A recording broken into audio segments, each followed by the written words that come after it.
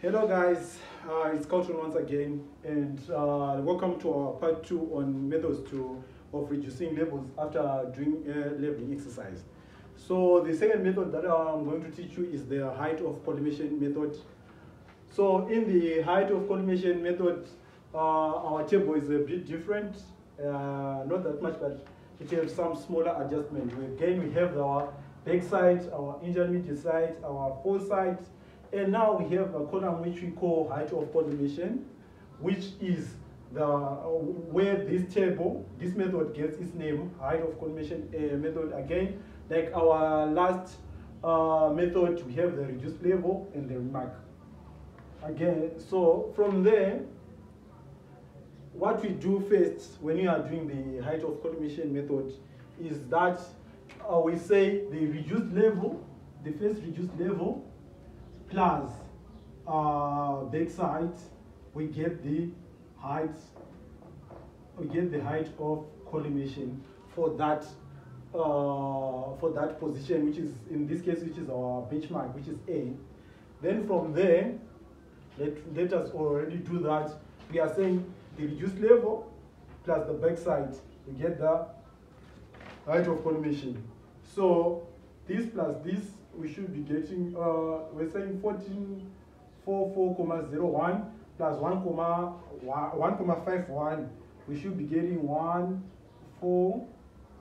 1478,52, which is our height of collimation.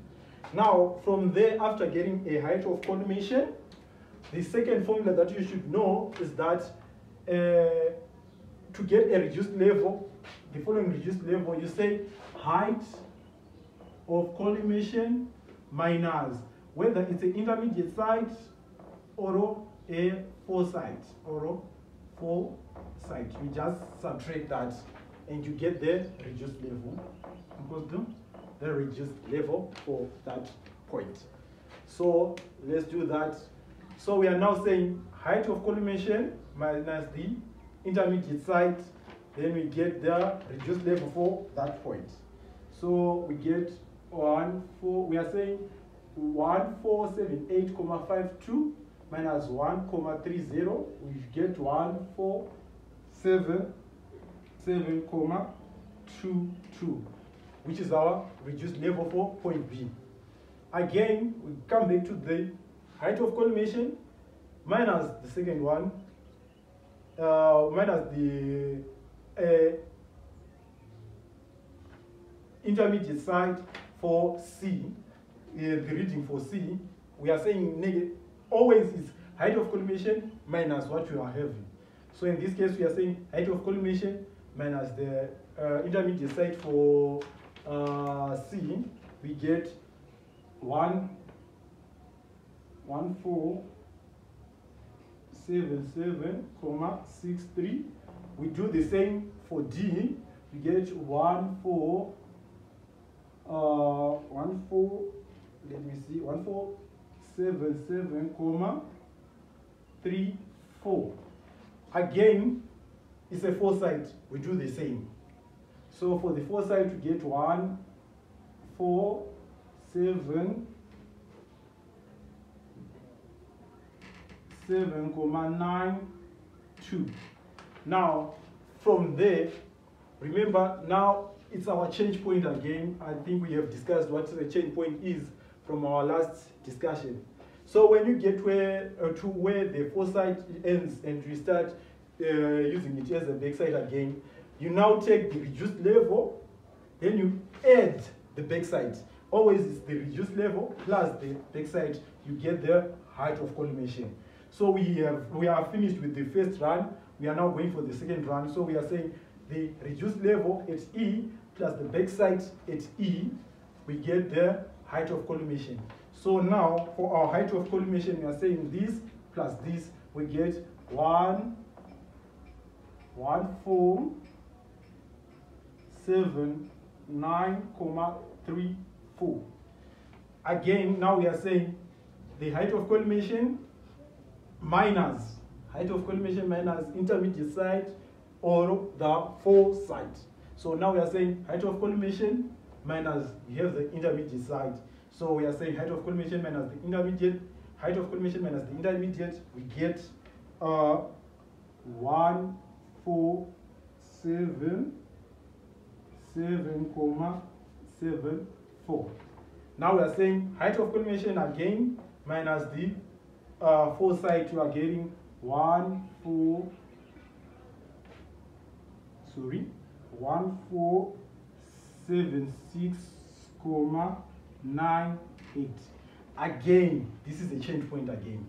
This is a change point again. So we are now saying again, reduced level plus backside so that we can get the height of collimation for this one. That's our G. So this plus this, we should be getting 1479.00. Now remember this, I have already pre-calculated this. So you can calculate again so that you can check as you watch the video, so that you can check whether maybe I have done some errors. So make sure to comment with the errors that I have done so that we can improve the videos. And like and subscribe, don't forget to do that, guys. Now we are saying the height of collimation minus the intermediate again, we get 147.79. Now we just do the same for what we were doing. So to make it faster, I'm going just to write the numbers down. So you check with your, when you do the calculation, so that you have the right procedure. Again, from there we get 147.7.23, and from this minus this, we should be getting 1476.72. That will be our last reduced level. So sometimes you might get that you have the reduced level, maybe it's in between. You just interchange these formulas mathematically. If you don't have the height of collimation but you have the intermediate side or the foresight with the reduced level, you just rearrange the formula. If you need to get the height of collimation equals to the intermediate side, when it crosses over the equal sign, now we have the reduced level plus maybe the intermediate side or the foresight. So you have to know mathematically how to run these formulas. If you have the height of collimation in the backside, you can be able to get the reduced level. If you have the intermediate sides or foresight and the reduced level, you should be able to get the height of collimation and vice versa. So from there, you calculate these, that's what you get. Now, for the checks in the height of collimation method, again, you sum the backsides. We have already used the same table that we had used for the previous video, so that you see how they work together and the answers that they give you. So this, we say summation of the backside, then summation of the four sides. Summation of the four sides. That's how you calculate it. Then from the backside, we say you sum this plus this plus this, you should be getting 4.95 is our total. Then again, for the four sides, you get, again, you will leave the intermediate side. We don't need it for our checks. Get 5.24. After doing this, now we go to the checks. The first check that we have is summation of back sides minus summation of four sides. We should be getting the same answer as the last reduced level minus the first reduced level. Is that correct? So we are saying, let me do this. We are saying for the first one, let me change my marker. The backside, we have summation of backsides minus 5.24, which is our four sides. You get a negative 0.29. Now we are saying last reduced level. Our last reduced level again, 1476.72 minus our first reduced level, which is this one. This is our last reduced level. This is our first reduced level. So we are saying minus 1477,01. We get a negative 0,29. These are the two checks that we have for the height of collimation method.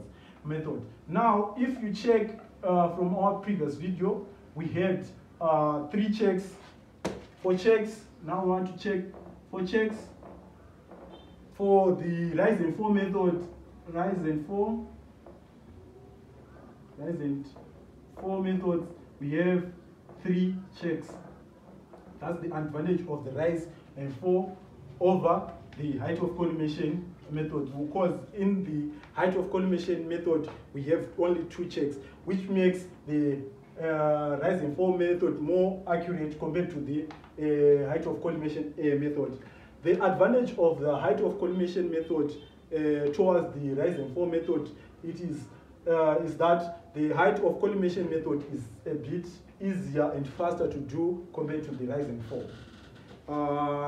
That's the 2 main differences between the rise and fall and the height of collimation method. I hope you enjoyed the video, guys. Make sure to like, subscribe, and recommend, and make sure to leave some comments below so that we can improve and make other videos better. Thank you for watching, guys. God bless.